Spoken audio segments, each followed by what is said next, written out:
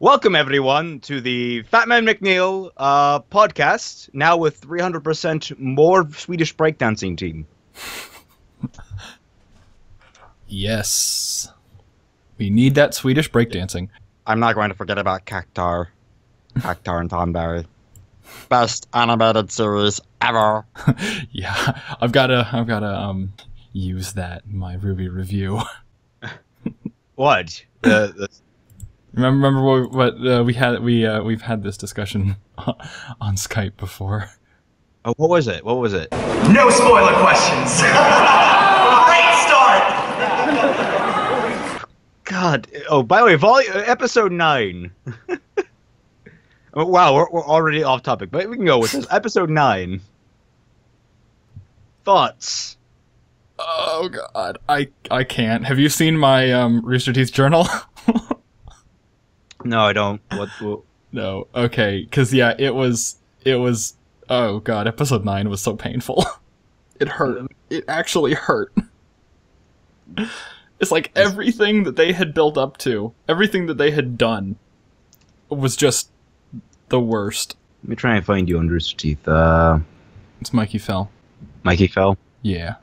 So yeah, that episode was perfect. Ruby is the best show ever, and if some asshole in a couple of months comes up with a video review that's over an hour long picking out every stupid detail in this episode and all the other ones, I'm going to watch it for 2 minutes, dislike the video, and leave a shitty comment on telling him to go fuck himself. That'll show him. So in summary, this show's logic is perfect. Miles and Carrie are gods of writing continuity. No one has a gun to my head. Don't be silly. I was supposed to type that last part, or you know, I'm just gonna hit post right now. Okay. Wow. Yes. So yeah, oh man, that episode was so bad. Cinder's speech was ridiculous. Okay, well, admittedly, it was like the one place where her stupid, phony sounding voice actually fit. Honestly, I haven't the slightest clue as to who is right and who is wrong. Points for that. Yeah, that's where points for sound. that. For what it's worth, points for that.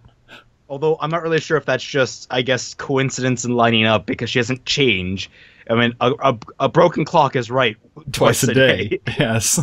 This would be an instance of the broken clock being right. Okay, so their plan was to kill Penny via Pyrrha. Yes. In order to attract the Grimm in the face of a murder on live television. Yet everyone knew it's a battle between hunters. I know. How does no one expect there to be at least one fatality during the course of the fights? We may never know. Like, was this never taken into account? Also, where did Penny's aura go? She's a robot, but they made a big point about her being capable of generating an aura, and she's not supposed to be able to get cut up like that. You got a good point. Everything about that episode was the worst thing. I can't wait to actually get there in the review. I can't wait to watch it all again, all as one, thing without taking a break between each week. Dude, I think you might actually literally go insane. I might, but then that'll just make the review better, won't it?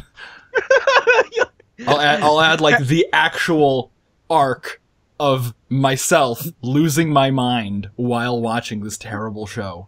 Next up on Fat Man Reviews.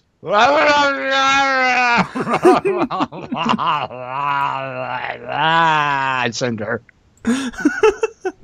Yeah, that's going to be my Volume 4 review at this rate.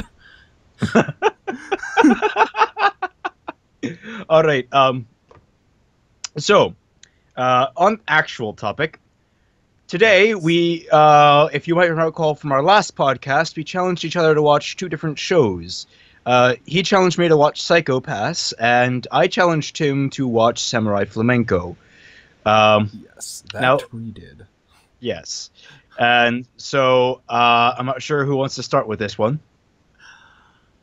Samurai Flamenco. I honestly wish I could say that I liked it more than I did. I understood what it was doing the whole time. I saw the the through line of it. Yep. But still, I don't really think it was a show for me. The way I put it, it's not really an anime. Oh, I disagree. I think Yeah. it is an anime. I think know. it is. I think it's just Gurren Lagann with all the bells and whistles stripped out. I think it's not an anime. I think it's a religious experience. Oh yeah. Well, I mean, like all good anime, it includes a religious experience. It's a show that's ultimately just really silly and has a lot of weird gay overtones. But I mean, it's fair. There's so much Yuri in the world. You have to give it to the. You have to get it to the yaoi shippers sometime. Yeah. It's only fair. And That's true. It's only fair. I mean, when was the last time you saw a show where the main villain at the very end was taken down by nudity? You mean besides Kill la Kill? Which I just recently watched. Yeah, now that I think about it, the irony there is kind of staggering. Yeah. Well, she didn't beat it with nudity. She beat it with clothing.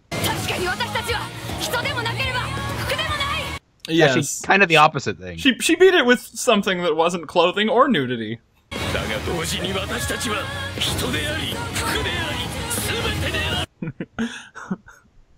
It was clothed nudity. Clothed nude. Yeah. Yeah. Um, It's funny because I have seen that scene before. I just didn't put together that was from Samurai Flamenco. Mm. Yeah. Yeah. I think I watched it in AMV Hell.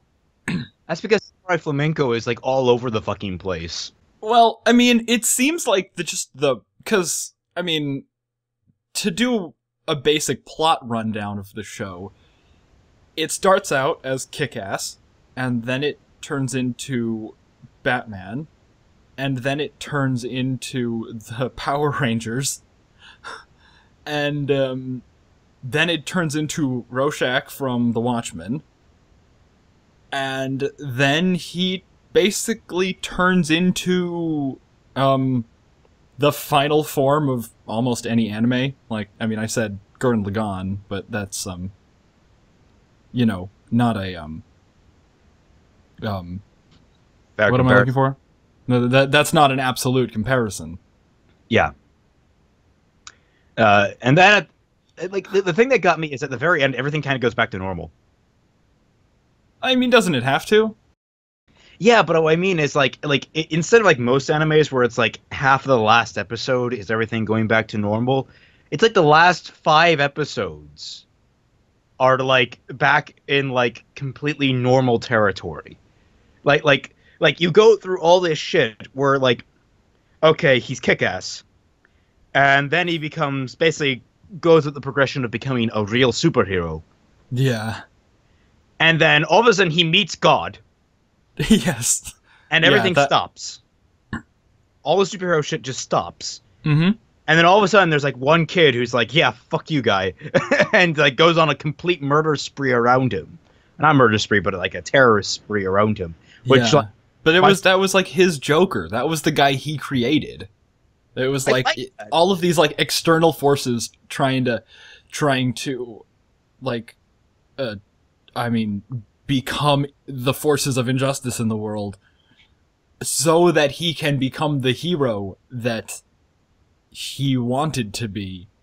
I mean, like Yeah. when they actually like come out at the after Alien Flamenco and say like, "Oh yeah, by the way, I'm God. I did all of this so that you could become a hero. Do you want something more, or do you want to go back to normal?" And he's like, "I want to go back to normal." It's like, I'm a hero for justice, not a hero for my own gain, which I thought was really cool. But then the evil that he created himself was his like final challenge. Yeah. And also I thought some of the like the show itself was a beautiful study in extreme jumps. Like it just spikes to extremes. Like at first you're kind of seeing like, oh, it's like an anime version of Kick-Ass, and then what the fuck is that? A gorilla just chopped off a guy's head? What the fuck?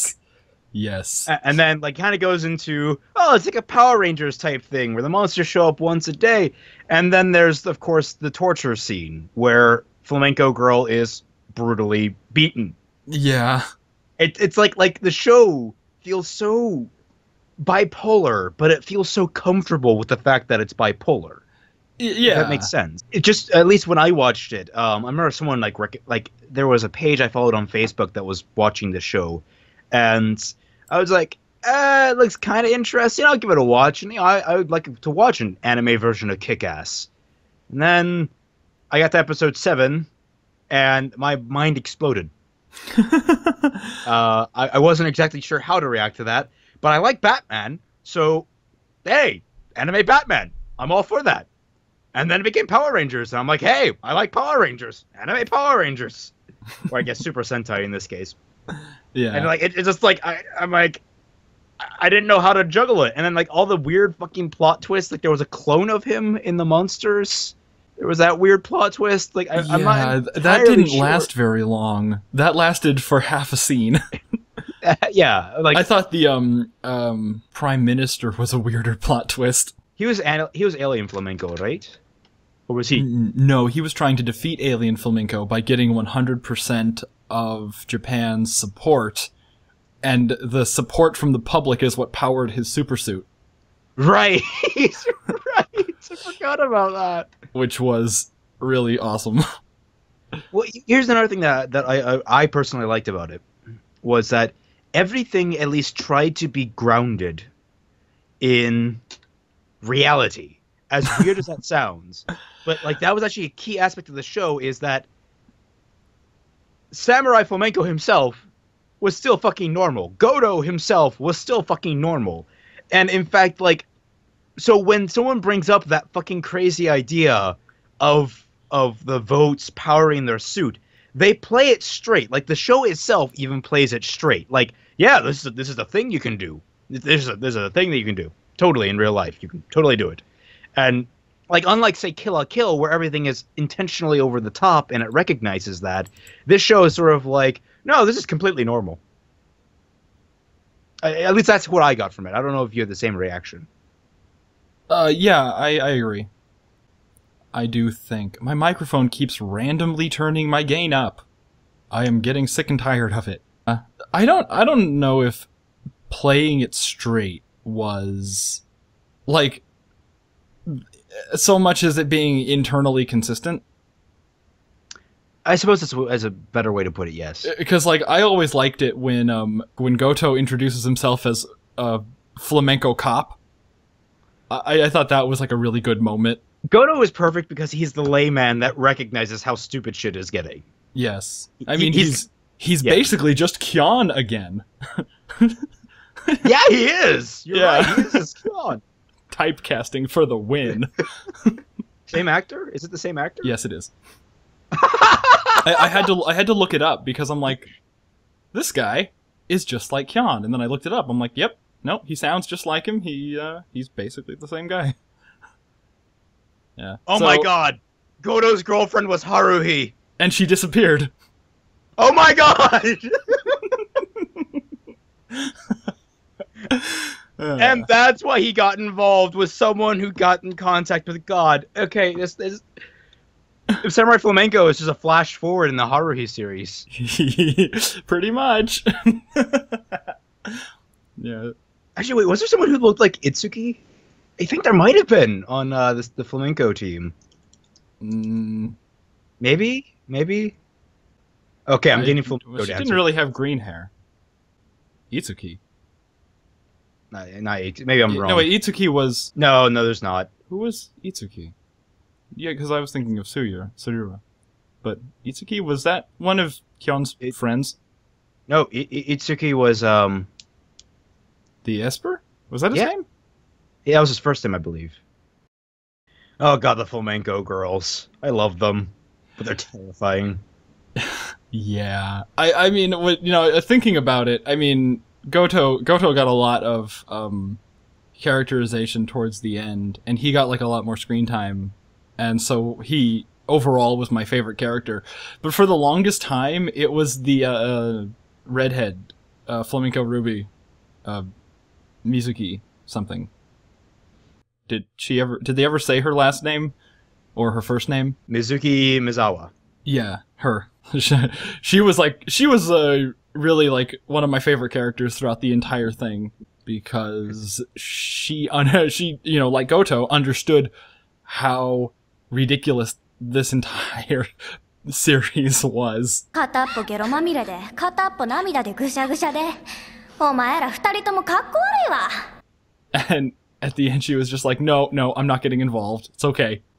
You two can go off and be insane. I'm gonna stay here. I actually kind of forgot. I think I kind of forgot about her because she kind of like blurred in with Goto. She's basically Mari's Goto. Mm-hmm. And even though she still joins in being friggin' Flamenco Ruby. Well, so does Goto. He became Flamenco Cop. Yeah, but he kind of like got pulled along into it as opposed to like I think Mitsuki had a choice. Yeah, I suppose she kind of did. I know. I guess you're making a better argument than I did. The way that Mari's character was, I really don't know if she had a choice. I mean, she did. Like, she punched her in the face, right? After she had that little breakdown after that scene with King Torture. And Goto basically told on her. Yeah. It's just been a while since I've actually seen the show, so my memory's kind of a little bit hazy. God, what is it with... She's 18 years old. Mari. In fact, they're all okay. Mizuki is the older one. She's 19. And Moe is 17 years old. Yeah. They're so... Why? Cause I guess anime, I guess. Oh, they are idols, and idols are pretty young. I love it. Goto seems more like a 30-year-old man to me, but he's 24.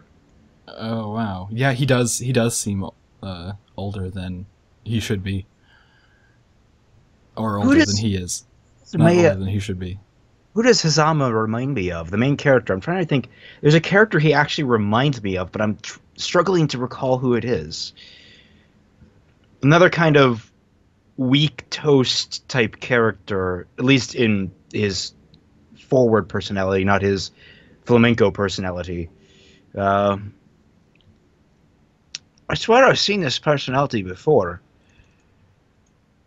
Oh well, but that is still ongoing. What? Did you say the manga was still ongoing? Yeah, it came out. The manga came out the same day as the original run of the show, but the manga is still ongoing. Where did they go from there? Like, what did they do after that? Are they done with the King? Is that what they just finished around the time of the King Torture arc? I think it's like halfway through the show. The manga went less than the show? I just think it's because the manga takes longer to produce. But then again, Ito Flamenco. Wow, they did a... I guess it's more like a spin-off type thing. Yeah. It looks like it's just like omics and extras. Like there's 2 entire chapters dedicated to that, or I guess 1. Interesting. Yeah. And more of them being gay.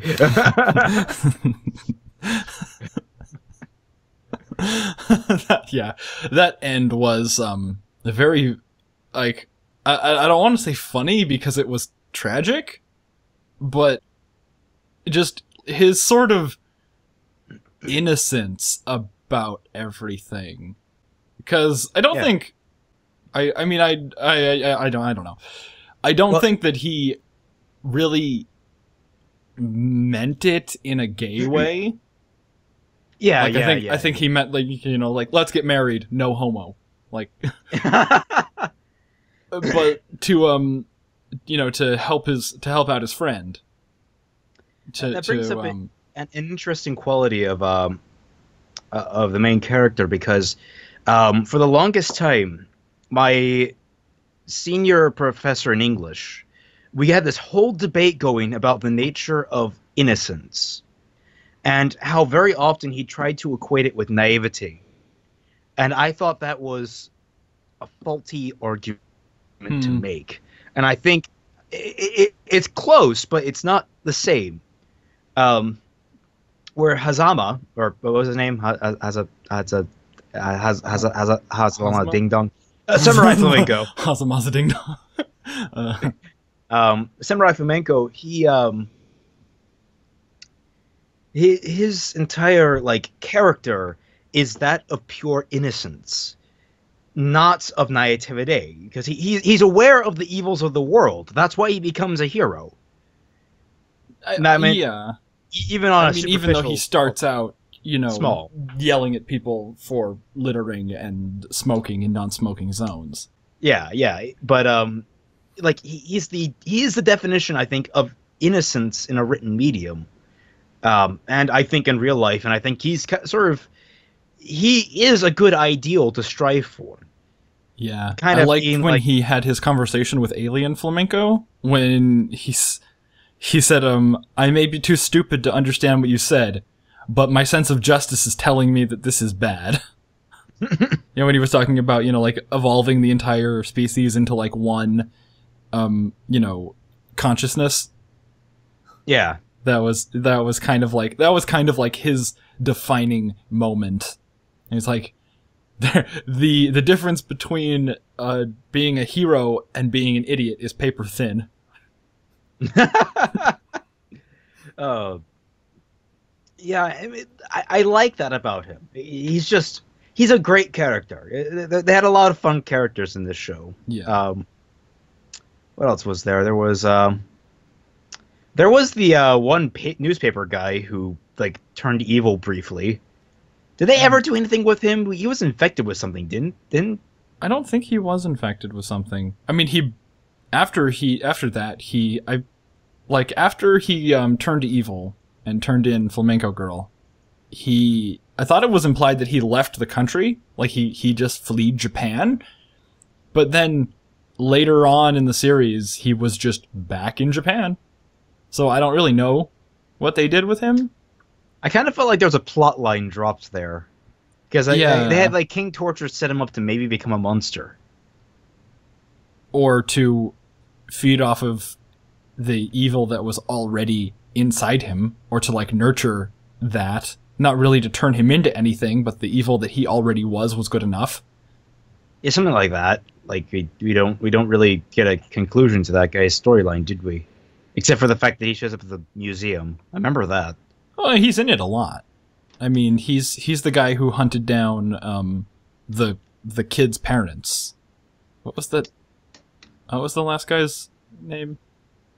That's another problem with the show. It's kind of it has like a lot of characters.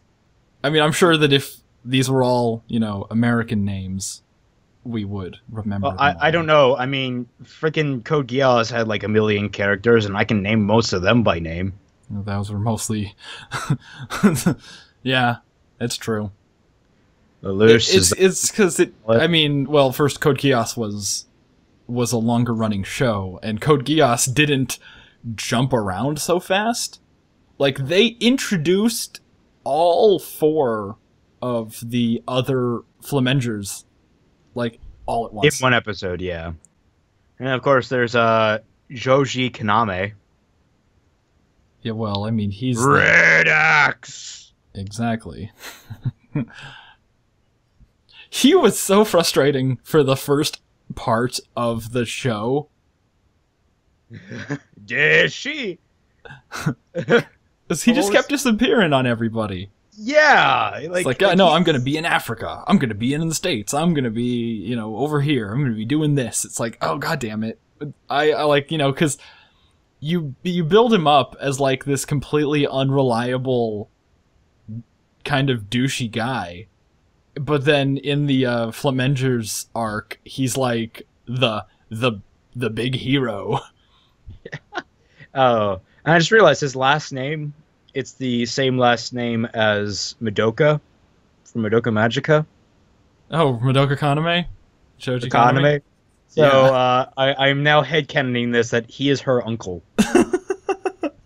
And that is like why she is so used to weird shit. So, okay, we've tied together Haruhi, Madoka, and Samurai Flamenco. Let's see how deep this rabbit hole goes. Actually, I wonder... Did they show an image of Goto's girlfriend? Yeah. They maybe. They showed a kind of washed out image of her. Yeah, they showed her without a face. Or eyes, I should say. Eyes and a nose. They gave her a little... It's actually kind of freaky when I look at it. It's actually unnerving me. I'm going to close out of that tab. Wait, send it to me so I can edit it in. It's like I think they only like focused on it for like a brief second in the actual show, but the more you look at it, it just kind of gets weirder. Oh god, that is creepy. I know, right? So, any other points about the show you'd like to bring up? No. I don't really have anything constructive to say about it, which is sort of unfortunate. It's It was an experience. It was an experience. I couldn't recommend adding or removing anything. The stair step that it had, which is, I guess, the only way to describe the plot line in Samurai Flamenco, is describing it as a stair step instead of a plot arc. Wouldn't feel right without each individual step. But at the same time, everything happened everything happened way too fast, but the breakneck pace of the story, it wouldn't have worked if they had taken anything out. But also, nothing in it was really important enough to drag on longer, to give more time to flesh out. It was a story about the rate at which things happened, not really a story about those things themselves. That's why lots of the arcs only lasted one episode. Yeah, it's a story of escalation. It's like, oh no, we got the From Beyond has 4 knights. Oh, and we killed all 4 of those knights within 2 episodes. And it's like, oh wait, no, he doesn't have 4, he has 65,000. And then they killed all 65,000 of them in the next episode. And then they... To be fair, didn't one of them turn out to be all of them? They combined after right. that. What happened was that Red Axe went and got every other hero to help fight them. Right. Like the Ultimate Super Sentai thing. Yeah, but that still was 1 episode of, the story. But it's it wasn't about that. It wasn't about any of that. It wasn't about the Prime Minister. It wasn't about Alien Flamenco. It wasn't about, his real... it was more about his rise to power, which is why they gave that, 7 episodes all on its own. He spent, 7 episodes as Kick-Ass, basically. Because it was about his rise, and his, exponential rise. To, then eventually meet God and have it explained to him that all of this stuff was happening to him because he wanted it to happen to him. This is also, I think, a little bit different because, for you and me, because I was actually watching it as it was airing. Oh, wow. So yeah. I had to wait each week, and I was actually watching it with my friends. So we were all watching it at my friend's old apartment. Wow, this was years ago. Wow. It only really hit me it was only 2 years ago? 3? It came out in 2013, right? So it was 3 years, 2 or 3, more like 2.5 years ago. We were watching this come out, and me and my friends, we had no idea what the fuck was going on. My friends were getting drunk. I stay sober because I just don't like drinking. But it was funny watching their reactions when they weren't sober. Yeah. That's how we watched Rebellion. oh god, we need to talk about Rebellion too, but I need to go. Yes. All right, yeah, we'll pick this up at a later interval. All right, Swedish breakdancing team, take it away. Where's the Swedish breakdancing team? Where are they? Shit.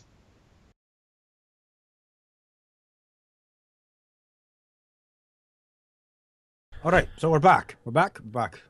Yes, we are. We cut out in the middle of everything. Yes. Well, luckily we cut out right in the middle, so we are. Well, I mean, we're gonna go a little after Psycho-Pass, I imagine. Oh yeah, we're probably. So, did you think of anything to, I don't know, anything else to ask me about Samurai Flamenco, or did we talk about?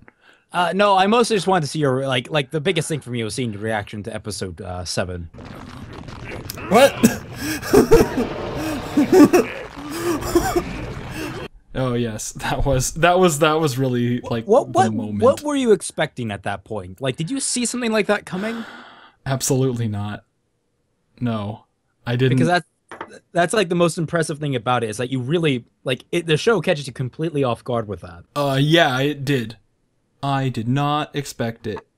Ah, I don't like. I mean, because you told me episode 7, and I was like, oh, okay, all right. there must be something, and I was like, well, I was I was trying to be very deceptive because I said it was something about Flamenco Girl. I think by that point they had introduced the idea that she and her girls are kind of like a thing, but not a thing. Yeah, I think they did that really, really early. I think they did that like episode 2 or something. So like I said that it was like I told him to record himself for episode 7, and the reason I gave was that naughty shenanigans would go down with Flamenco and her girls. I did that. I lied on purpose in order to trick you. Because the last time I asked you to record something, it was the episode 16 or 17 of Kill la Kill, where it's that highly sexually like charged scene where Satsuki's mother does some inappropriate things to her in the bath. So if I got you thinking along that wavelength, you would be completely unprepared for the actual twist that was coming. Yes, I wasn't prepared. I was not expecting a guillotine gorilla. Guillotine gorilla. Just like that. Because I mean, after that, all of the other twists were like, oh, okay, I see. Oh, all right. This is new. Okay, we're going with it. But that cocaine to the face, cocaine to the eye. Yeah. Yeah. But no, that scene, because, or you know, that guy seemed like he transformed because of something. Like he seemed like he like took some of the pills in that drug farm. But the other of King Torture's henchmen didn't seem like that. Like they didn't seem like they were like normal humans. Yeah. Who transformed. I mean, I guess were apparently. Perhaps. But then, you know, later on it was revealed that he had the evolution thing from Alien Flamenco. Yep. And that's how all of that went down. Well, okay, final thoughts on Samurai Flamenco for you.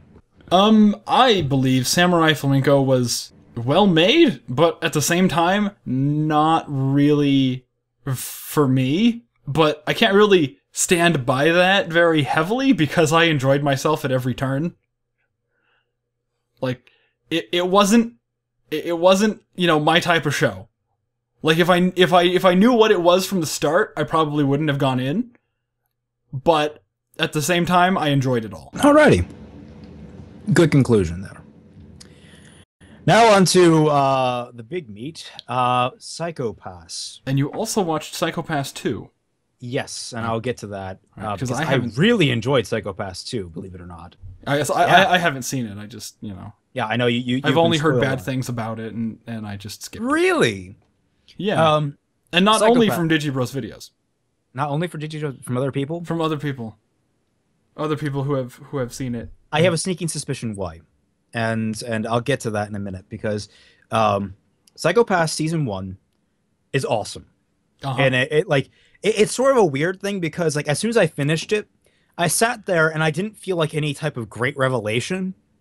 like with say like Madoka or with Code Geass or with what I did with Steinscape, where I kind of like sat there and I'm like, damn, this was an amazing show. I sat there and I was like with this Psychopaths, I'm like, I came in, I got exactly what I came for. And it's not in a bad way, not in a bad way. It's just sort of like people said that you said that I would like this. Other people have said that I would like it, and I went in and I liked it.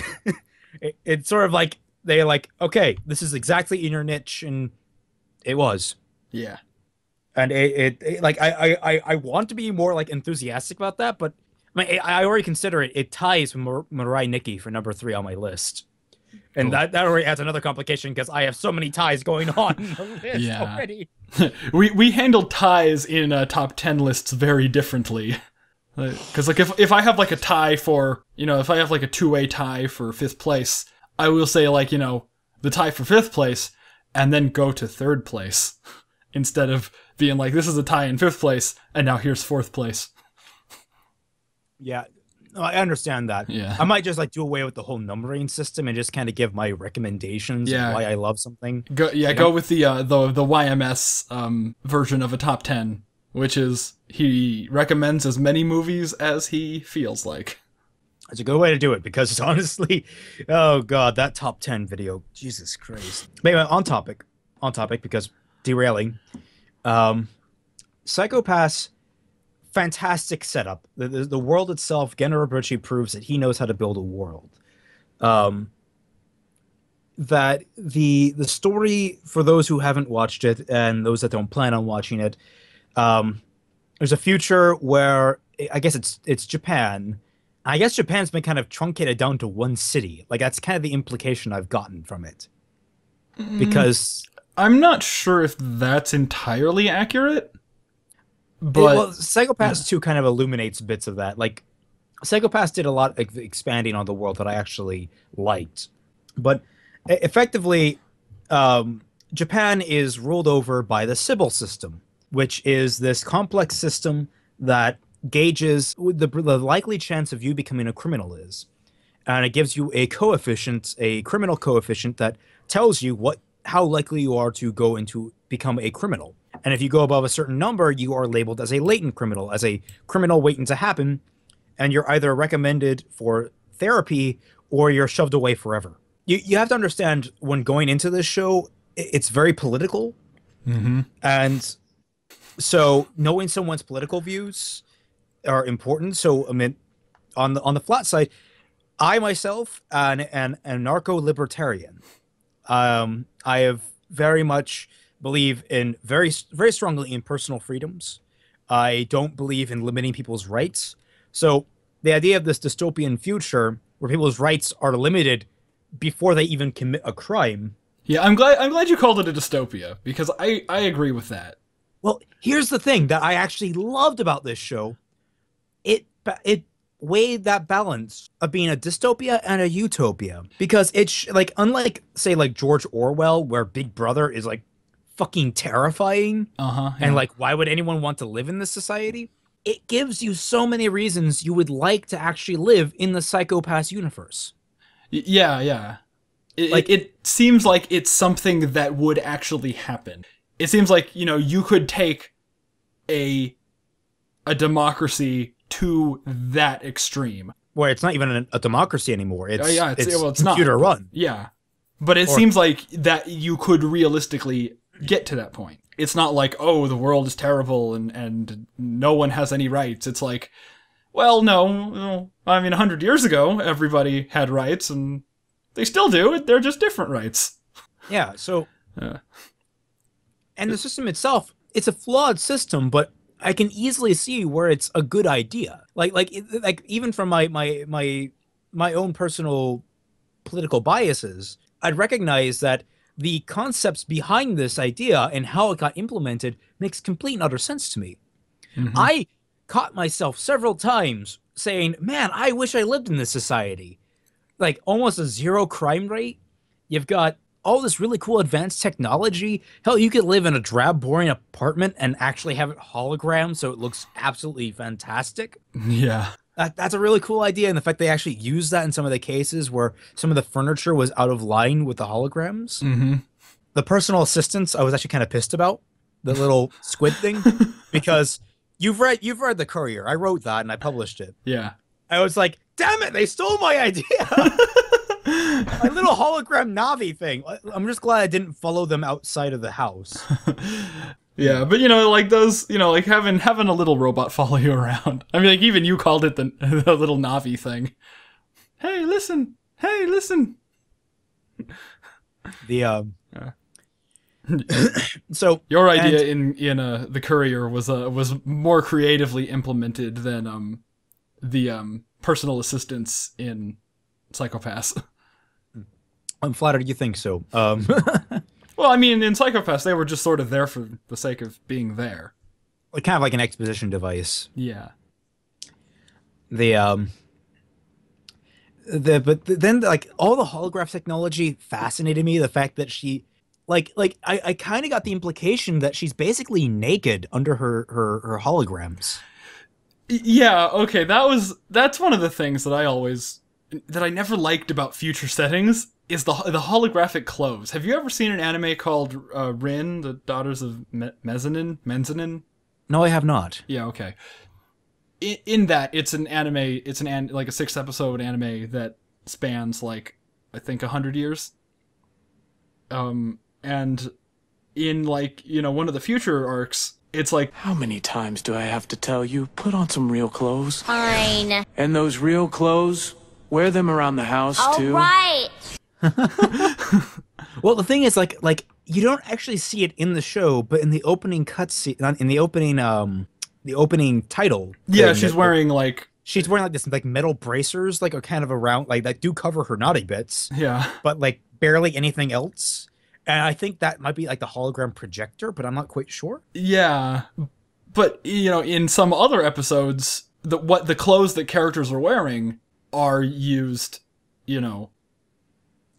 as plot points. Well, yeah, what I think it is that it's a newer thing, and that she's kind of like an early adopter. Yeah. Or just something that maybe she's more comfortable wearing holograms than other people are. Yeah, she feels she's not quite as scared about it. I mean, she's already proven herself pretty stable as a person. Well, yeah, that's the whole point of the show. She's literally the most stable person. Well, and that actually makes me question: is she maybe asymptomatic? I don't think so, because in the episode where she had to do the brain scan to reconstruct what's his name's face, Makishima, they did say that she spiked to over 100, but then fell back down before anything happened. Right. So maybe, I don't know. She's kind of a weird case. There's some things that I'm in Psychopaths too with her that I really liked, but it made me question like where she stands in this whole paradigm. Where was I going with this? Shogo Makishima is by far one of my favorite villains of all time, or I should say, favorite antagonists. Yeah, I was about to say. Because depending, a minute, cat got in here. Hold it. Oh, got microphone. No, Jax, no, buddy, sorry. Sorry about that. Cat got in. Don't really know.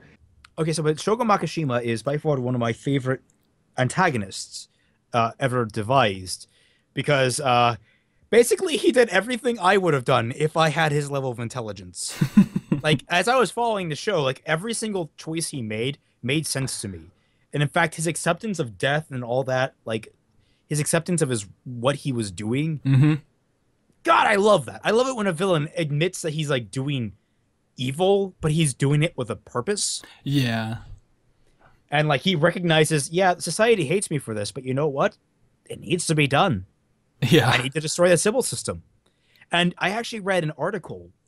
It was a very weird article. I was just like looking up stuff on Makishima, and I found someone that was talking about how Makishima was right.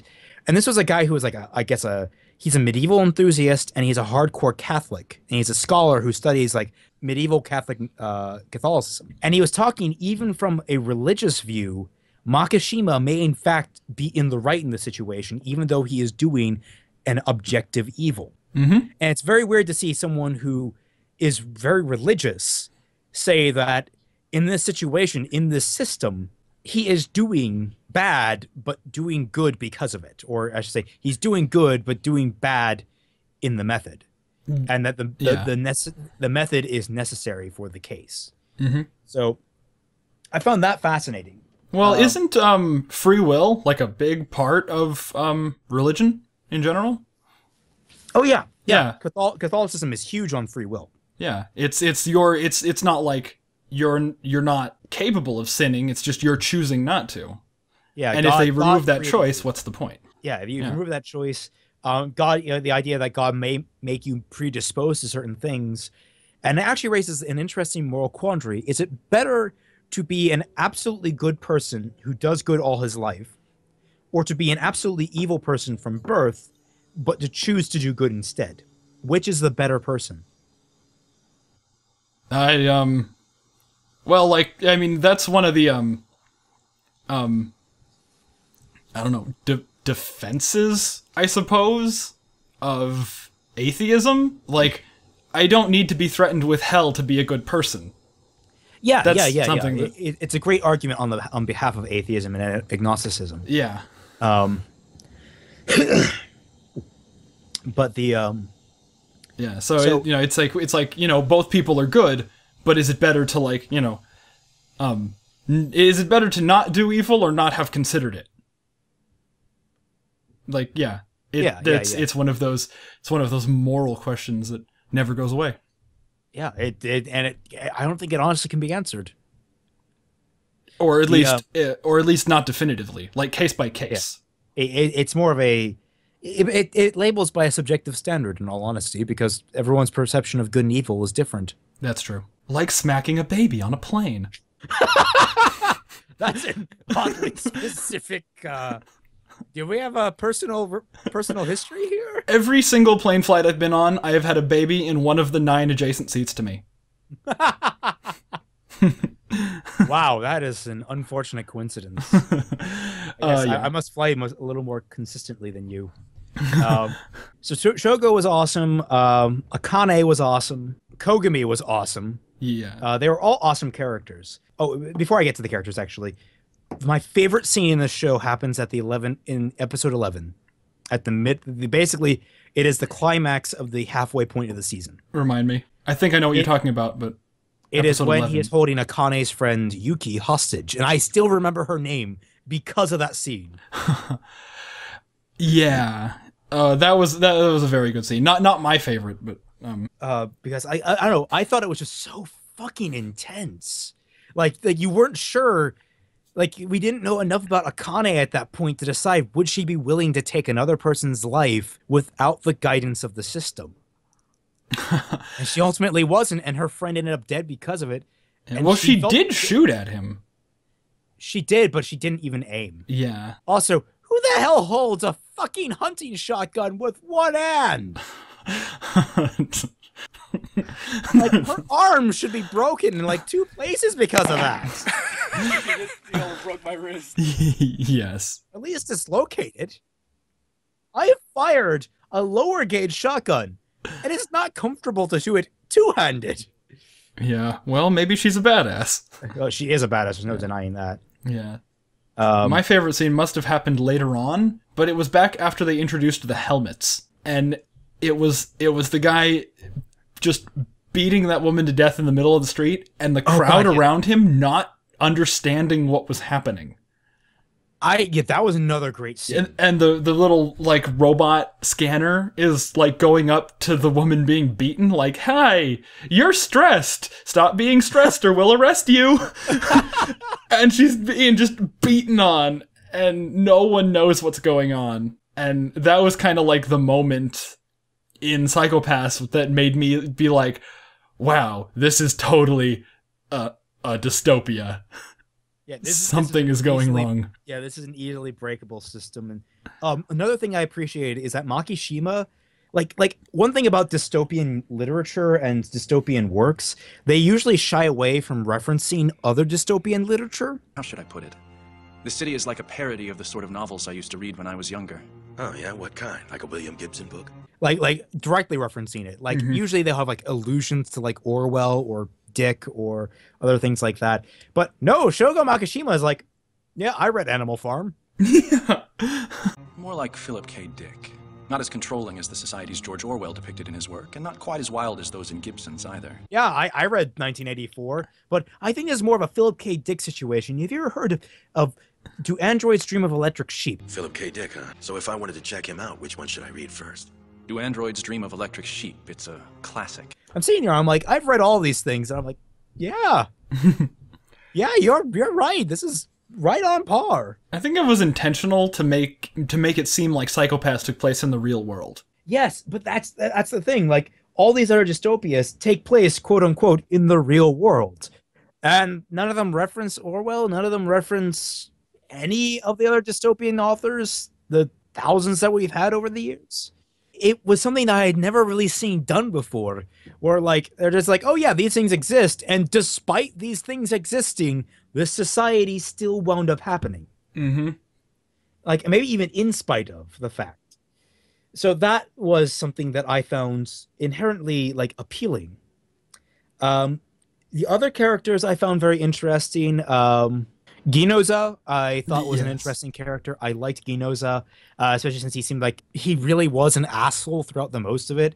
But as soon as he was like proven wrong and his father died and he failed, God, that really worked really well. And then, of course, his father, Masaoka, great. I always love the veteran characters who really just like do not give a shit. Yeah, that's my favorite general archetype of character. Yeah, you're seeing like 3 of them in my novel when I'm having you review it. Yes, I have like 3 of similar characters, but they're all different. Kaguri was very fascinating because, in all honesty, if I wasn't an asymptomatic criminal like Shogo Makishima, I could easily see myself winding up as Kaguri, being picked up at the age of 5. Yeah, he was labeled a latent criminal at the age of 5. Like, that's how fucked up the society is. Kids are being imprisoned. Yeah, just for like, because I mean, what kid isn't evil? What kid doesn't, or just not understand the consequences of their actions to the point where they would consider hurting people? To quote Sundowner from Metal Gear Rising: Revengeance, kids are cruel, Jack, but we teach them about love and compassion, and they lose that cruelty. But instead, we're making them fester in it. God, Sundowner's really kind of an asshole. But that's the point. Kids are cruel. They don't understand the consequence of their actions. Mm-hmm. My sister just brought me up a plate of pigs in a blanket. It's awesome. Nice. And the fact that Kaguri died in the middle, I was actually very disappointed in that fact, because we didn't really get to know too much more about him. He gets like one scene at the very beginning, and then he gets that one episode to himself, and then dies. Yeah. Similarly with Yayoi. Yeah. Yayoi gets like one episode that's completely unrelated to the rest of the series. Yeah, just to flesh her out. Pretty much every reason why people are imprisoned is bullshit. It's just like, what? She's listening to like bad punk rock, and that's what got her, labeled a latent criminal. Listening to too much like angsty music. I didn't find she was very well developed as a character. She didn't do much. In fact, it turns out she hardly did anything at all. Yeah, like why was she there? She felt superfluous to the story, with the exception of the fact that like apparently she's the drone specialist of the team, but that's never brought out except for in apparently the novel. Mm. Yeah, well, I mean, she was hired. Like, she wasn't directly related. I mean, I'm gonna hit the restroom. All right. So I'll be right back. Okay. And I'm back. So where were we? How like Yayoi and Kaguri didn't really do that much? Yeah, and that's kind of the thing. Like Digibro said that compared to Gen Urobuchi's other work, that the characters from Madoka Magica weren't as well fleshed out. They weren't very well developed. And I actually take issue with that because in Psycho-Pass, we get 3 incredibly well-developed characters. I'm not denying that. Akane, Shogo, and Kogami are all brilliantly developed. They are all amazing characters, and I love all 3 of them. But everyone else kind of falls off the end. Ginoza and Masaoka are interesting, but I kind of saw Masaoka dying as soon as I hit sort of like the 15 episode mark. I'm like, yeah, he's probably going to get killed. And then, of course, Kaguri and Yayoi never really did anything. Yeah, but I think that kind of, I don't know, it lends to their role in the world more so than their role in the story. I mean, it's their job. Like, that's what they do. They are just the enforcers. Enforcers exist in teams of 4, so there are 4 of them. Well, I acknowledge that, but it doesn't feel like it facilitates the story. And that's also like, I feel like if you have characters, they shouldn't just be doing nothing unless that is their purpose. And I don't think that was their purpose here. I don't think that was intentional. Like, except for maybe Yayoi, who, in all honesty, they could have done without her individual episode. Yeah, but it still, like, sheds some light on how the civil system works. Yeah, it does. I do kind of want her ex-girlfriend to come back. Yeah. I wonder where she, got away to. That whole movement just sort of, like, fell apart. But, like, they were talking about how the characters in Madoka Magica basically were just tools of the plot. But I counter that argument by saying, yes, the plot might have been written first and the characters second. But the thing is, the characters were born out of the plot, and thereby the plot is also... They are not necessarily agents of the plot. Their motivations move the plot forward. Whereas in this, it feels like there are several characters who just kind of go by the wayside and don't really affect the plot at all.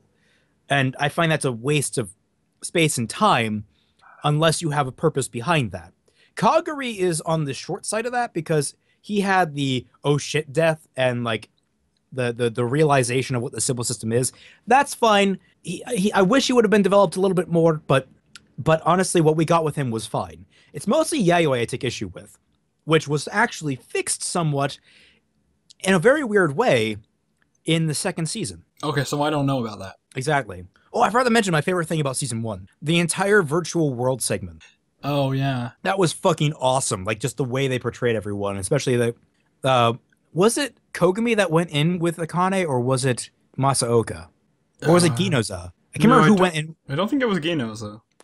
I thought she went in alone. I thought that was the point. She went in alone to talk to the person that she knew from school. When they first went in, they went in together. Because she walked in as her avatar, which is really fucking weird looking. And the other guy, I think it was Kogami or Masaoka. It might be Masaoka because it would make sense for him. But he was a dime. His avatar was a dime. Or like a nickel or something like that. It was some kind of form of currency. Interesting. I thought that was just like really creative and amusing.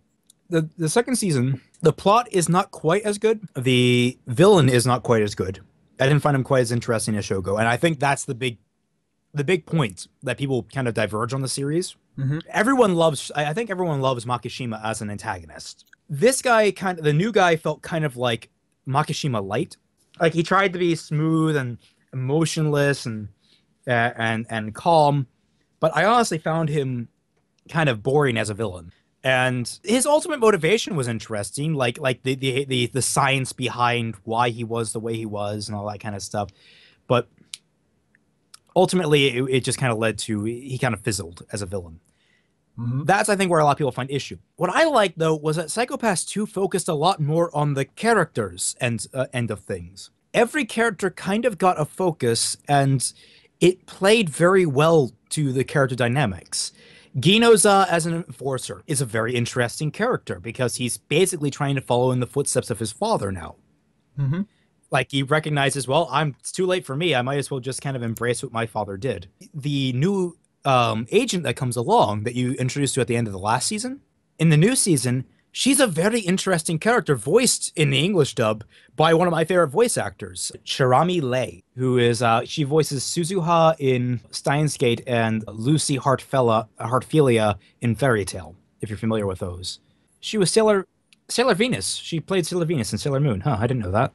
But did you know that the end of Season 1 wasn't the first time we were introduced to that character? Yeah, I recognized her voice as soon as she started speaking. I thought that's a great way to bring her back. In the second season, she's actually very, very challenging of Akane. Very critical. And she's very much a by-the-books type of agent. And Akane isn't? Akane isn't. Akane is willing to do alternative tasks and violate standard protocol in order to get things done.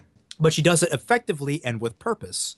And she follows routes that other agents think is unusual, but end up usually being right.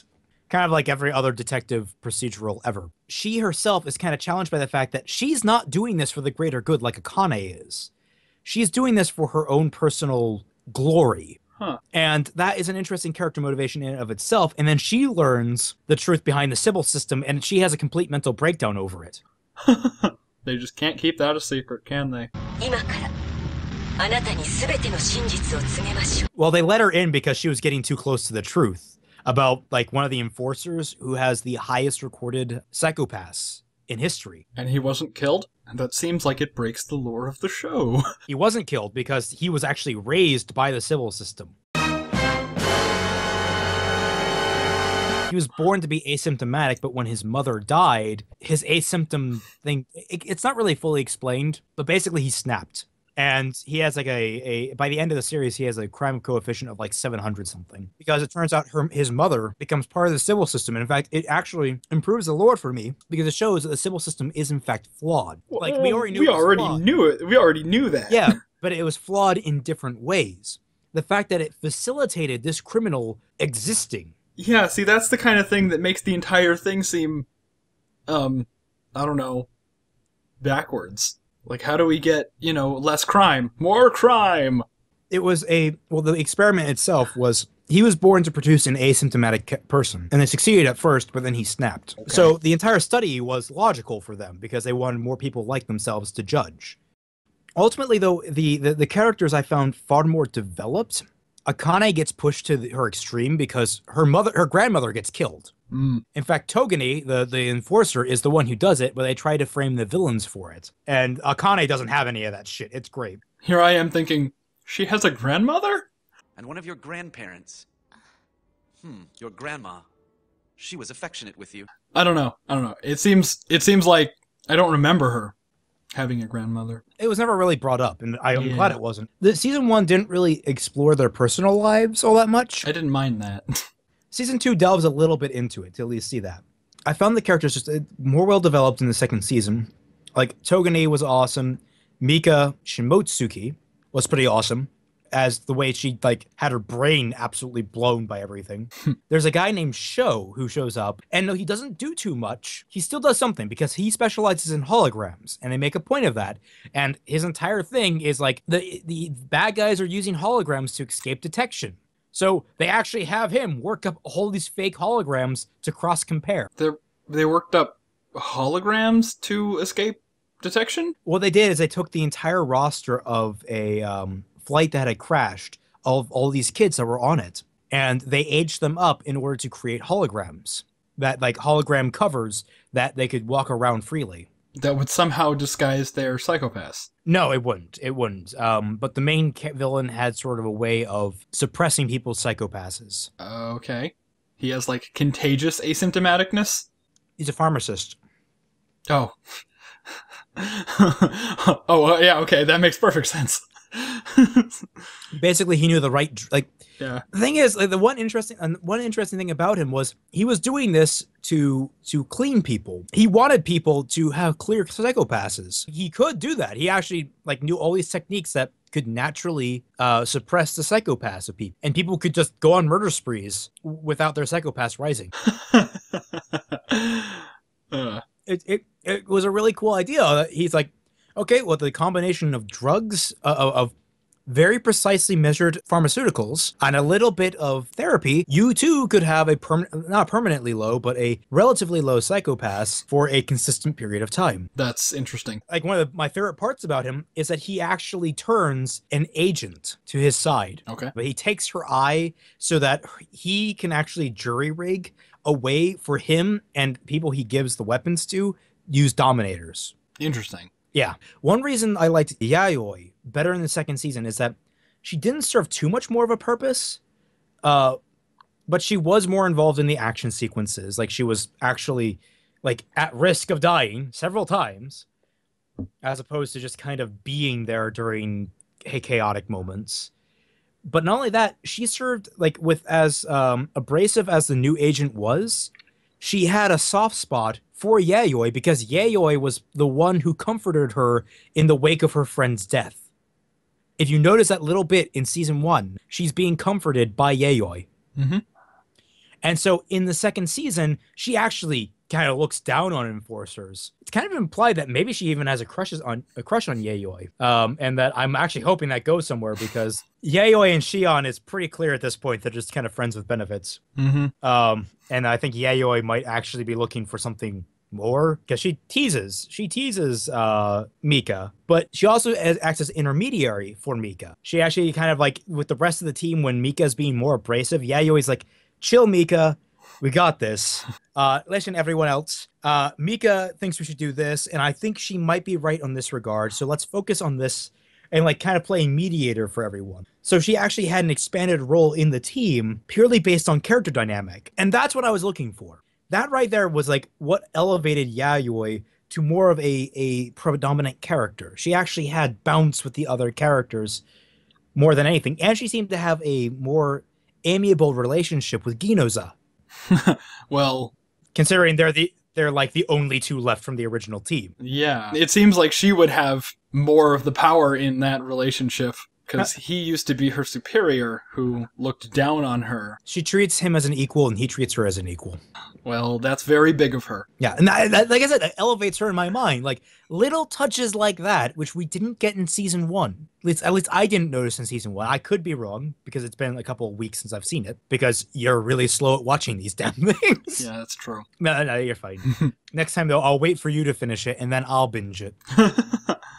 Where was I going with this? So Yayoi was better developed. All the other characters were better developed in the second season. Even the psychoanalyst guy that Kogami goes to at the very end of season 1 and they talk to earlier in season 1. Yeah. He comes in as a reoccurring character. Did they like arrest him because his psychopath was higher? He turned himself in.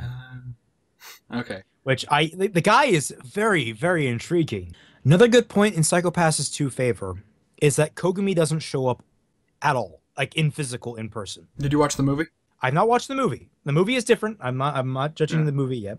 Kogami doesn't show up with some exception. Like we see that Akane obviously misses him, and I'm not sure if she actually smokes, but she at the very least lights cigarettes and let them burn in her house in order to try and recreate the feel of having him around.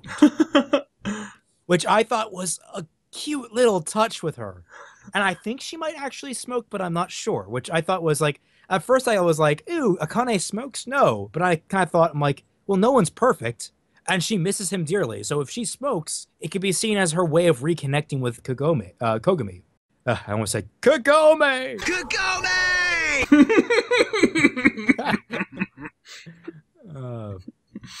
Difference of 1 letter. Yeah. He shows up twice in the series.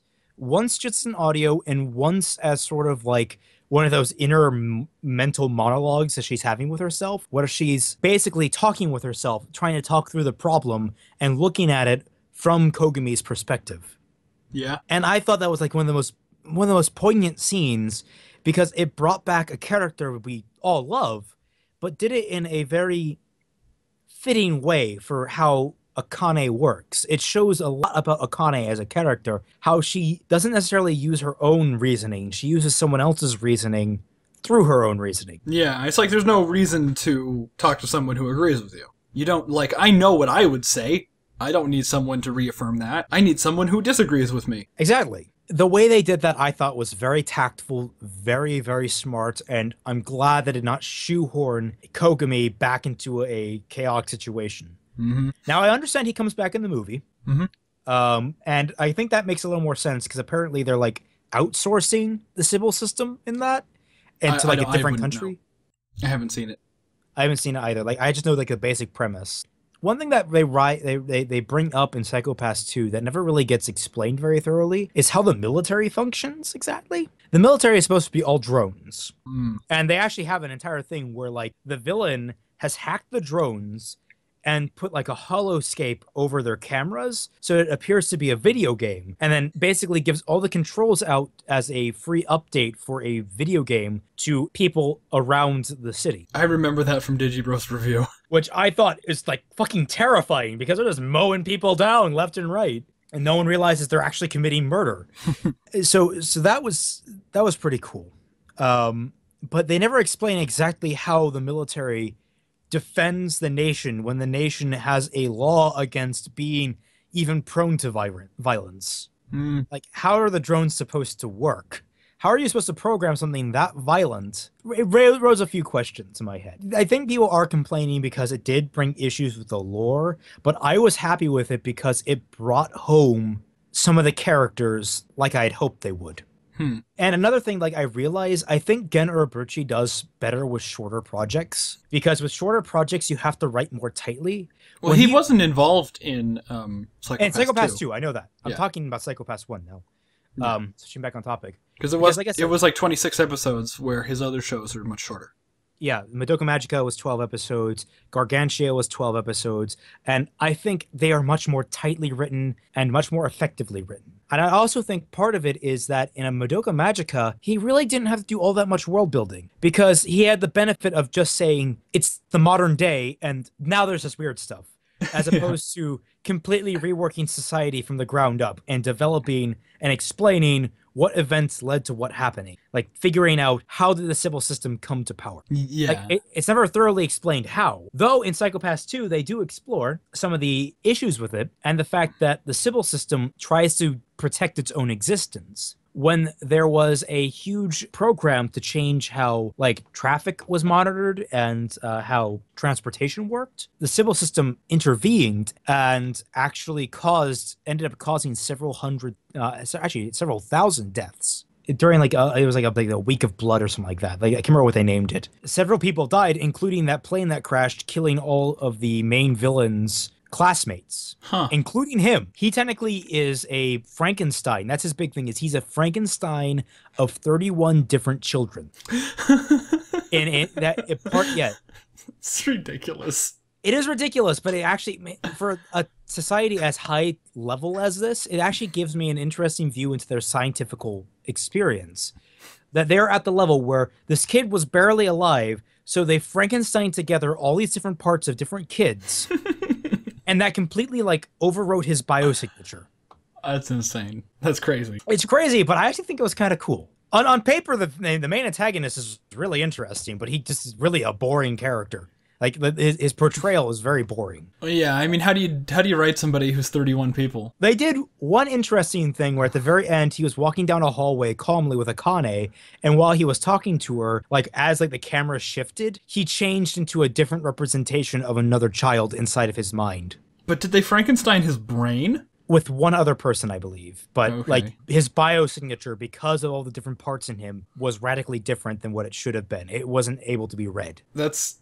okay. All right. It's sort of like, think of it like how when you try to read people's faces, all the muscles that work in tandem with each other. Yeah.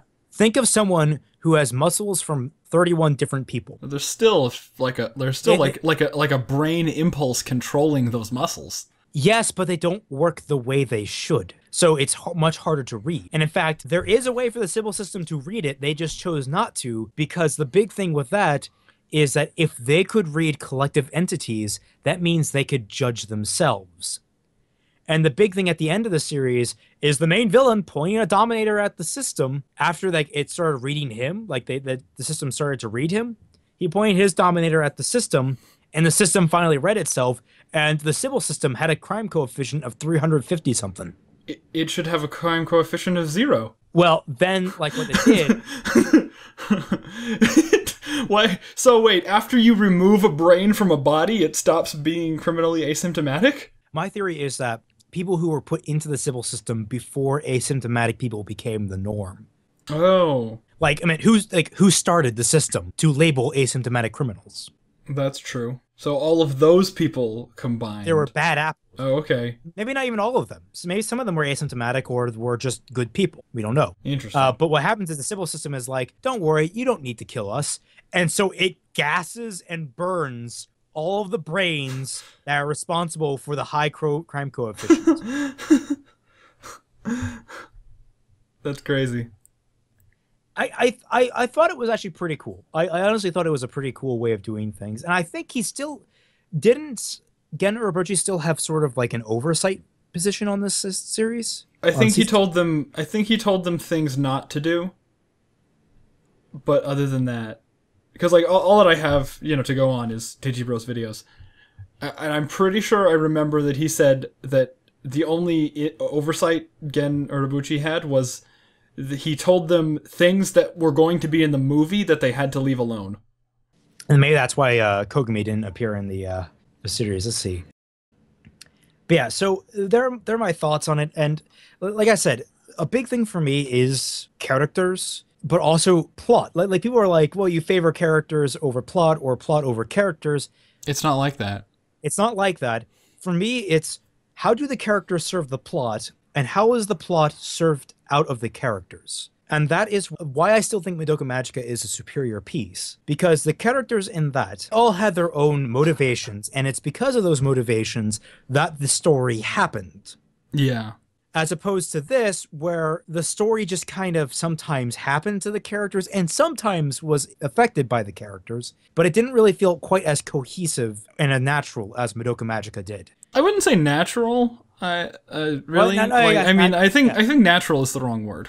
Yeah, it is the wrong word. You're right. Because Shogo Makishima was still out there doing things, and he kind of caused the whole plot issues, so it makes sense. Yeah, because it feels characters like not doing anything, or like not, characters like not being involved. That actually is more natural than every character being involved. I can see what you mean, but yeah, like I don't know, it doesn't feel quite as cohesive as a story. Not cohesive. Like cohesive is the wrong word again. I keep saying the wrong word. I think you're using cohesive and natural in the wrong ways. See, I would say something like Madoka Magica is very cohesive because everything has a purpose and every purpose drives the story. So you can't really remove any elements. And Psycho Pass seems like it's more natural, as something's happening and these are the people who have to deal with it. And not all of them are directly involved. Some of them it's just their job. Some of them don't want to be doing it. And some of them have personal, vendettas to work through. Yeah, no, I think that's a fitting way to put it. Because actually, I got in an argument about the characters in Madoka Magica versus like the characters in Yuki Yuna as a hero, which I would recommend you watch that. It's a pretty good show. Someone was saying that the characters were better developed in Yuki Yuna, and I was arguing that Madoka Magica developed their characters better. What we kind of came to an agreement is that like we actually don't know too much about Madoka's characters on a superficial level, or should I say on a surface level. Yeah, that is kind of like, and that was what Digibro kind of had an issue with. That's why I think he said that the characters in Psycho Pass were more developed. But yeah, I think that's also wrong to say that they're less developed than Psycho Pass, because psychologically, it's the thing that everyone does. They use developed and established wrong. Never met anybody besides me who uses those words properly.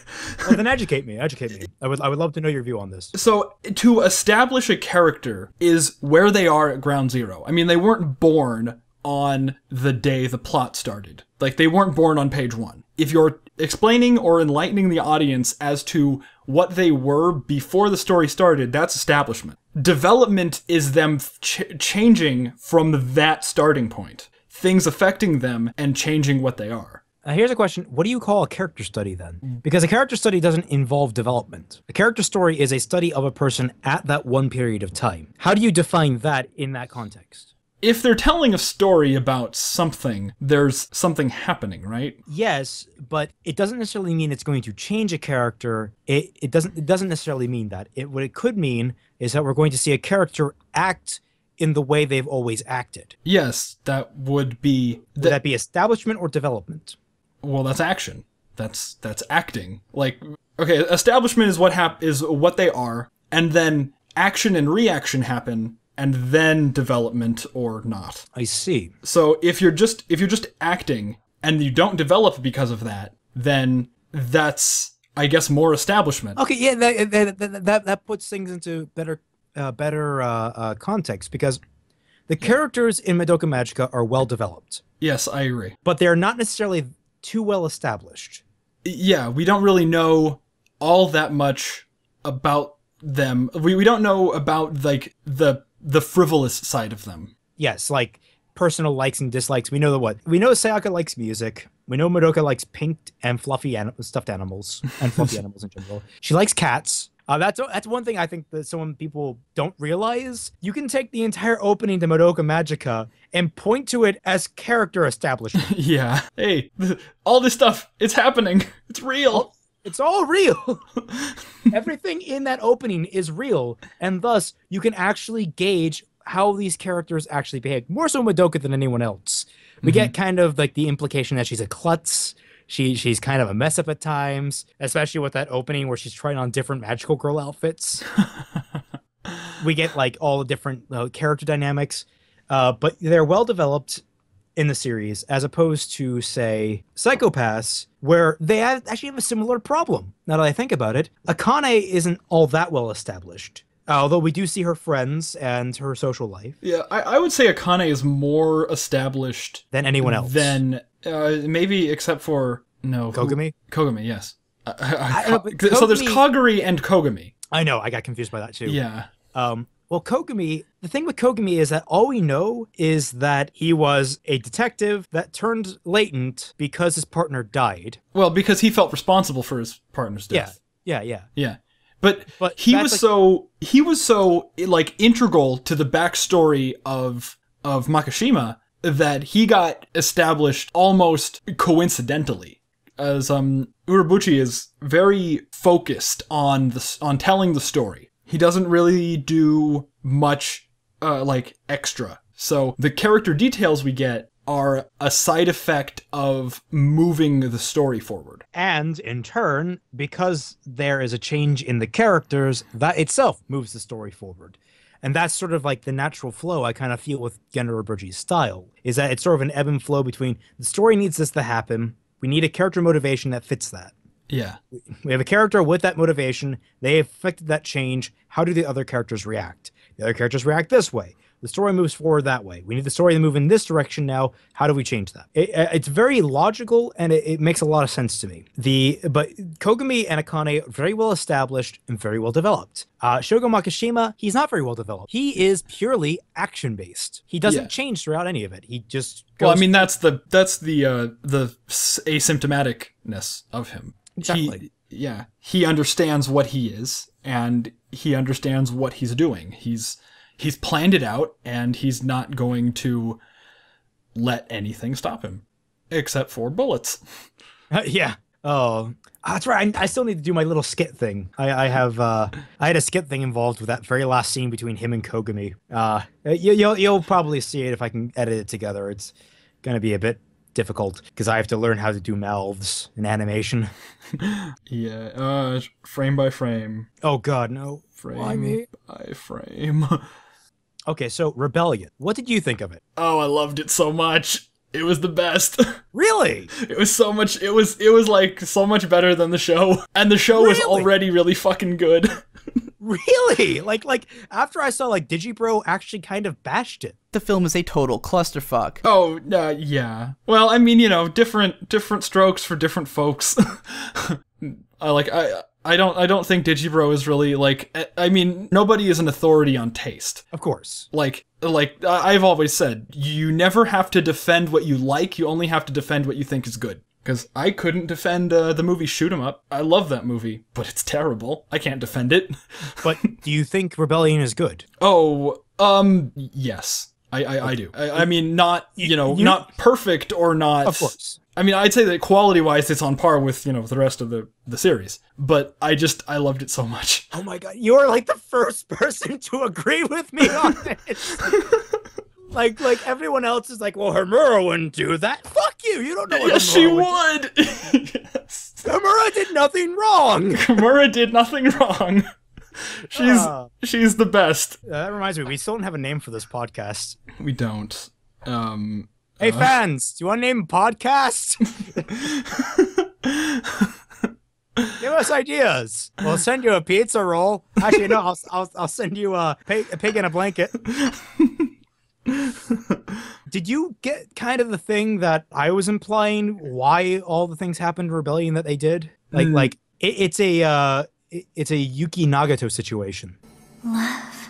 Well, they kind of explained it. Your tainted soul gem should have disappeared with your soul. Why? The only, like, logical leap you'd have to make for that explanation to work is that, being a witch is linked to your memory. Because I remembered why a repeated time. The darkness that builds up inside magical girls is linked to their memory. That's the only real logical leap you'd have to make to fill in the plot holes. Well, yeah, but not only that, but I'm talking about why Homura did what she did. Love. I'm talking about motivation here, not world building.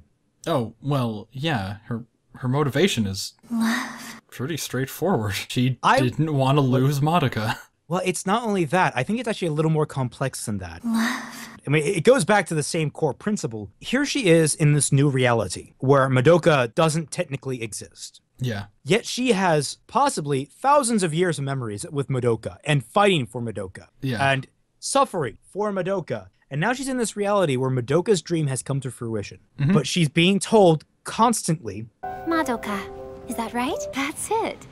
Tatsuya came up with an imaginary friend to play with when he's alone. that Madoka doesn't exist. And slowly, why she initially became a witch in the first place is important.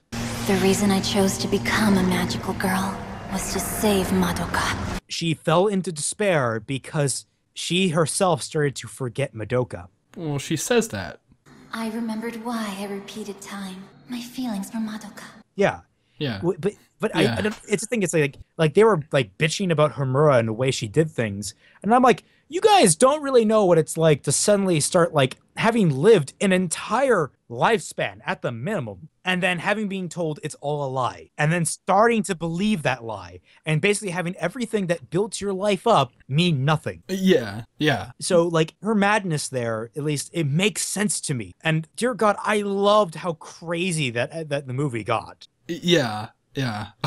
I liked when she did she kill Kyubey? Or what happened to Kyubey? She basically repurposed him. The curses that have spread across our world still have to be dealt with. She repurposed Kyubey to be sort of like her henchman.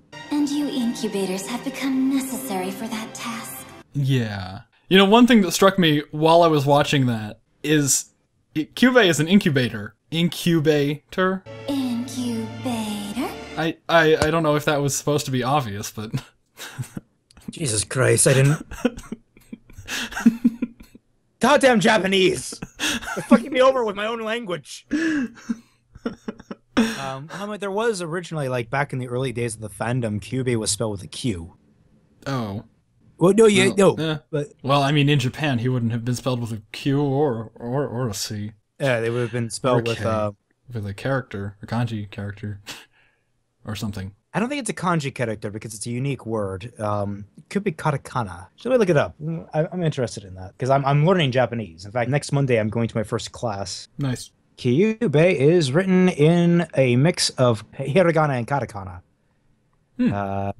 You can mix those? The Japanese language is so weird. Sort of. Like, they also, like, use changes between hiragana, katakana, and kanji to denote spaces. Like, they don't have spaces in their language. Oh. Yeah. Well, I don't take back what I said about the written language being weird. They're just foreigners. Yeah.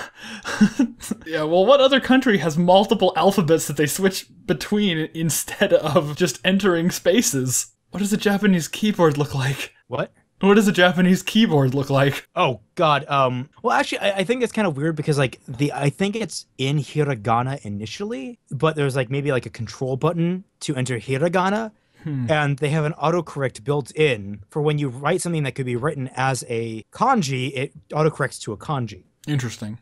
Because I actually have a Japanese keyboard on my phone, and it's kind of weird how it's set up. It basically, I don't know how to say it. What? Oh, I just looked up Japanese keyboard. It's like a big old circle. I don't think that's what they use. Yeah, I hope that's not what they use. What the hell is that? It looks like a whole bunch of kanji characters.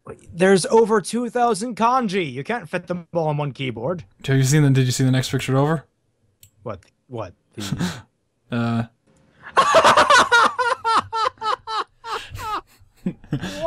2,000 kanji, you say? I think that's enough buttons.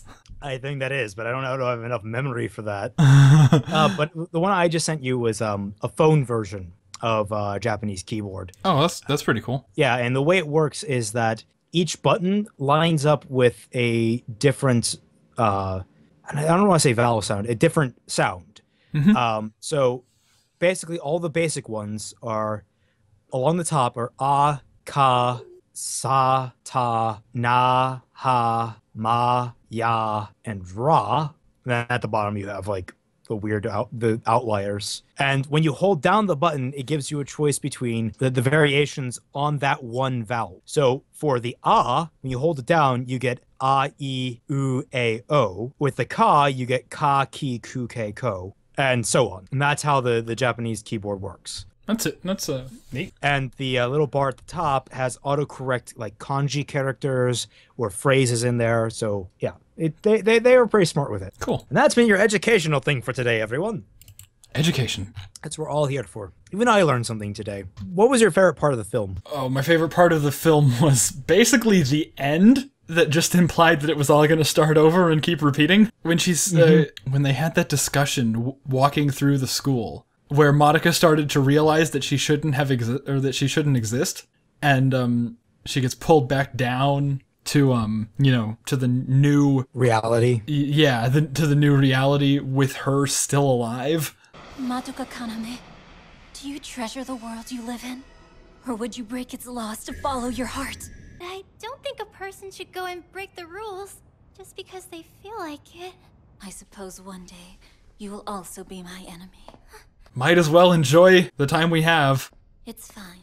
And it's like she just kind of accepted that it wasn't going to go well. This was only temporary, but then all she had to do was repeat the same cycle that she's been repeating, willingly all over again. It's like she's just like stuck in this like time loop of like horrible life for like that one moment.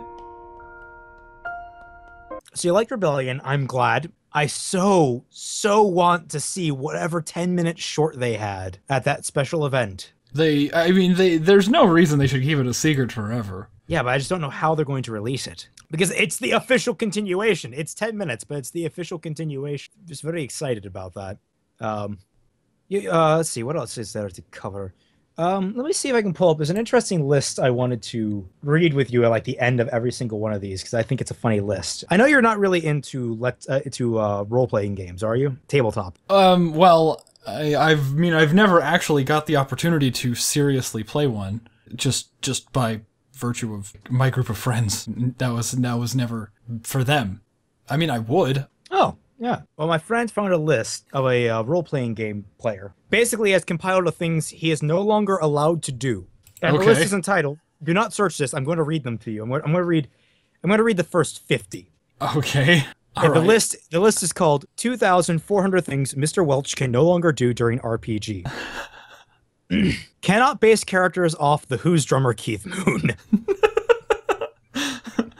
Good start, right? Yes. A one-man band is not an appropriate bard instrument. There is no gnomish god of heavy artillery. I'm surprised by that, but okay. My 7th sea character, Bordeaux, is not Southern Montaguean. Not allowed to blow all my skill points on 1-point professional skills. Synchronized panicking is not a proper battle plan. Now what do we do? Panic? That's your answer for everything. Not allowed to use psychic powers to do the dishes. All right. How to Serve Dragons is not a cookbook. My monk's lips must be in sync. I don't get it. Like old martial artist movies. Now you go out into the world. Always be merciful. Oh, okay. Oh, my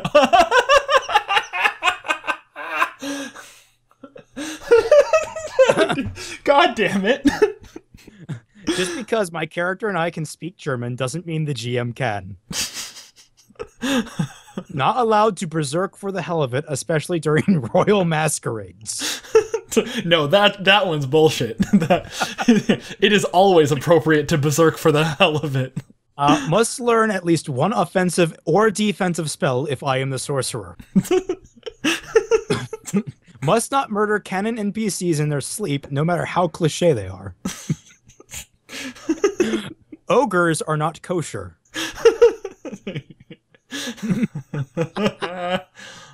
Plan B is not automatically twice as much gunpowder as Plan A.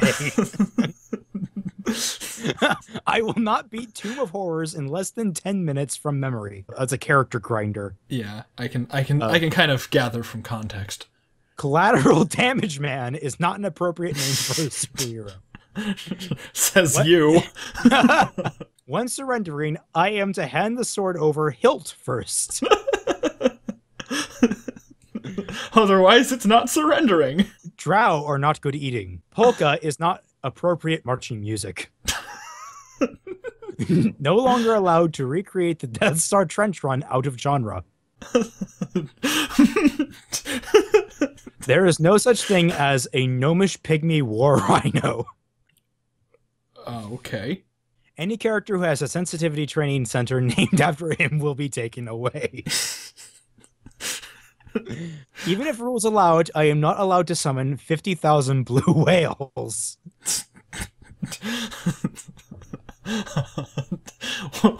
Well, that would count as your offensive and your defensive spell.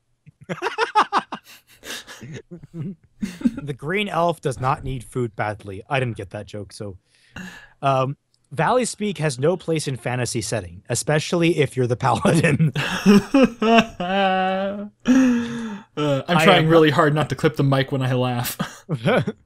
I am not to shoot every corpse in the head to make sure they aren't zombies and then aren't a zombie in Twilight 2000. I'm not sure what Twilight 2000 has to do with that. Right. The goddess of marriage chosen weapon is not the whip. What is it? I cannot have any gun that requires me to continue the damage code on the back.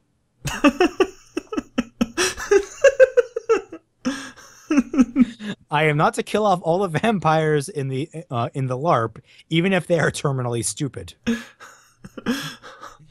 The backup trap handler is not whoever has the most HP at the time.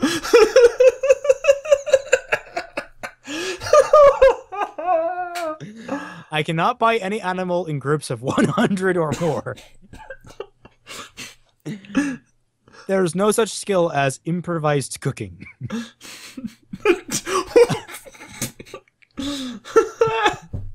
I am not allowed to base any droid off any character played by Joe Pesci. I am not allowed to convince the entire party to play R2 units. I am not allowed to convince the entire party to sit on the same side of the table.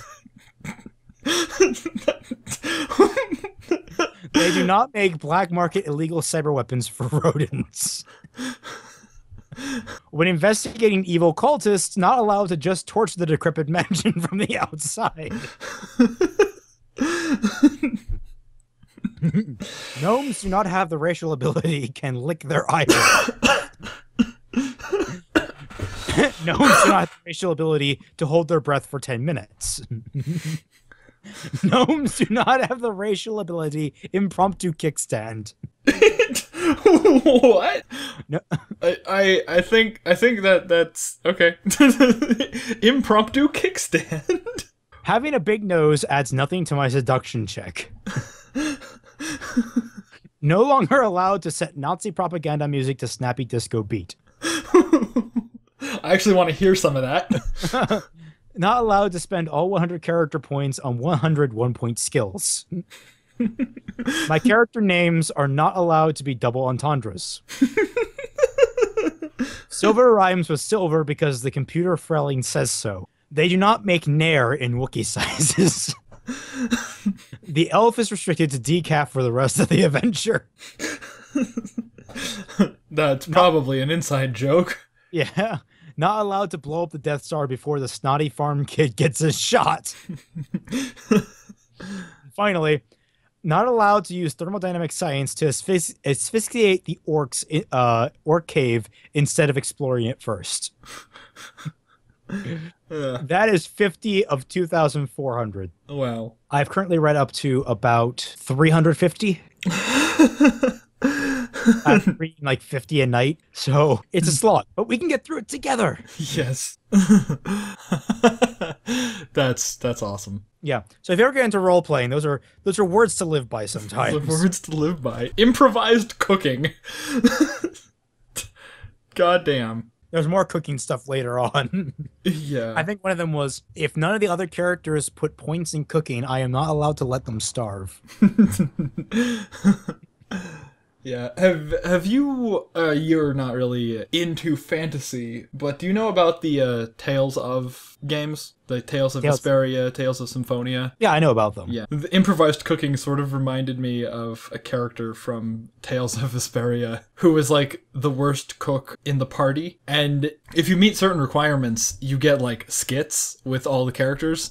And if you keep cooking with her... Cooking is a pain, and it's a waste of time, too. Just eat some bread or a banana or something. What, you want us to just eat the ingredients raw? That kind of reminds me, in Persona 4, there's a character who's like this very demure, very shy girl who is the daughter of an inn owner. And you would think that she'd be like perfectly suited to that, but she's terrible at cooking. And she at least once poisons the party. By accident. Yeah. Actually, both girls, both of the first, like the early girls you get, they're terrible at cooking. All the girls are actually terrible at cooking. I can't tell if that's sexist or progressive. Oh no! The social justice warriors are going to have a fun day with that one. Of course, there's also like potential like lesbian tension between the first two female characters. In Persona 4? Yeah. All right. You should totally play it then. That's moving. That just moved one up on my play this next list. I still haven't beaten it. Like, I'm literally at the last dungeon and I've not beaten the game yet. And I just like kind of felt like, oh, I'm at the last dungeon. I'll get to that later. Later never comes. There is no later. So what else was there to talk about? Did you see The Revenant? No, I did not. It was good. Was it Oscar worthy?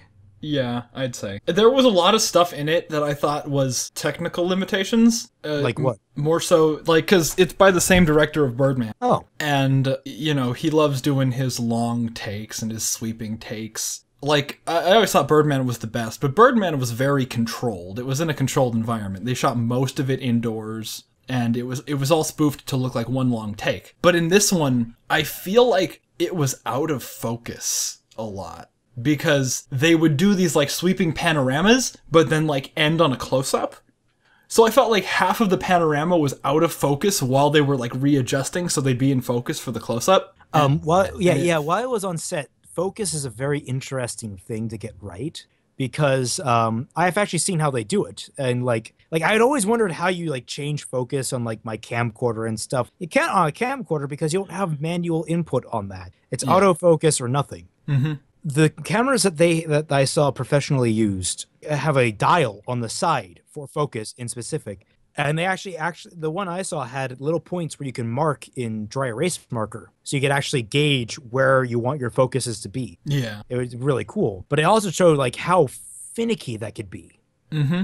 Like it took a lot of setup to get the focuses right. Yeah. There were a lot of those moments where I'm like, I don't think this is intentionally out of focus. It seems like there's too much going on in this scene for them to like actually be intending to leave it out of focus. And it seemed like during the panorama across like a battle scene, and then they like close up on like a rifle and followed the rifle up to the guy holding it. I'm like, no, they were just readjusting focus the whole time to get it just right for the sweep up to the rifle and then his face. And I felt like that a lot throughout that movie. Interesting. How's DiCaprio? He was good. I don't really think he's all that great. Like, but this was the best movie I've seen him in. He did a great job. I remember now. Inception. Have we not talked about Inception yet? No, but we shouldn't. I like you. we're friends. We shouldn't do that.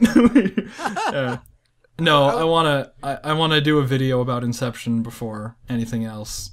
'Cause, okay. Yeah, It'll probably hurt my feelings watching it, but I'll look forward to the challenge because, like I said, I objectively hold it as one of the best movies ever made, purely on a technical, not necessarily a technical level, on a storytelling level. Interesting. Oh man. Oh. That doesn't mean that, that there are several characters that don't get very well developed and that kind of thing that I don't find very interesting. But I've watched it a couple of times, and I very much do enjoy the movie. Yeah, I've watched it twice, and I'm saving. I watched it once. I was like, why does everyone like this? And then I watched it again, and I'm like, seriously, are you just messing with me, guys? Everyone, film critics who I don't know personally, why are you messing with me? Number 10 on my list is Inception. And so I'm gonna, I'm that's one of the things that I'm gonna do. Before we sign off, we got to challenge each other to another anime. Oh God. I'm gonna run out of animes to recommend real fast. Well, I mean, at that point, when you run out of anime to recommend, I will just find like a popular anime at the time, and we can watch it together and then give our thoughts on it.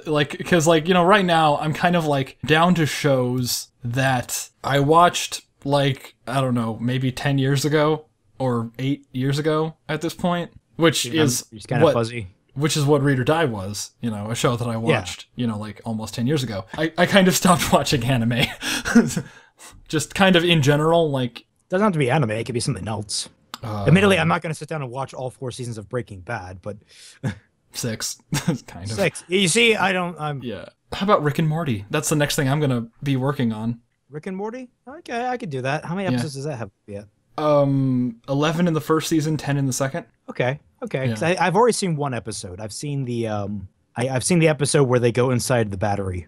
That's so good.